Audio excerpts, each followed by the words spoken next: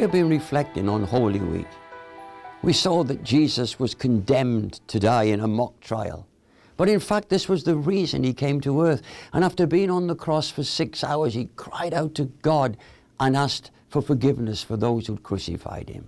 How hard it is to forgive others. His body was taken down from the cross. His side had been pierced with a spear, and blood and water had poured out from him. He was dead. What happened on Saturday?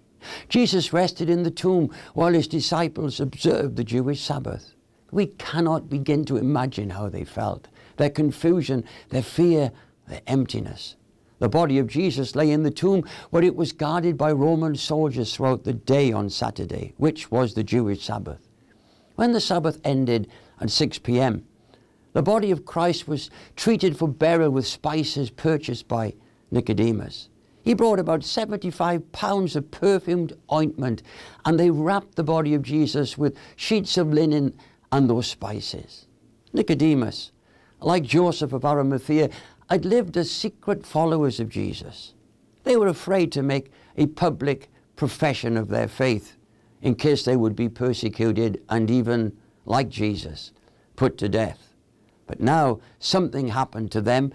Something about the death of Christ transformed them, and they came out of their hiding, willing to identify themselves as true followers of Christ. They cared for the body of Jesus and prepared it for burial.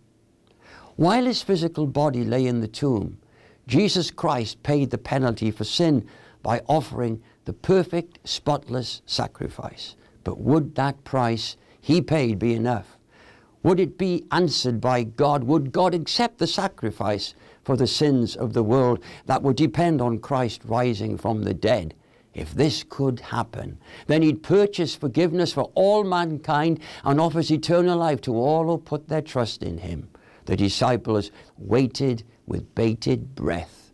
There never was a more deafening silence.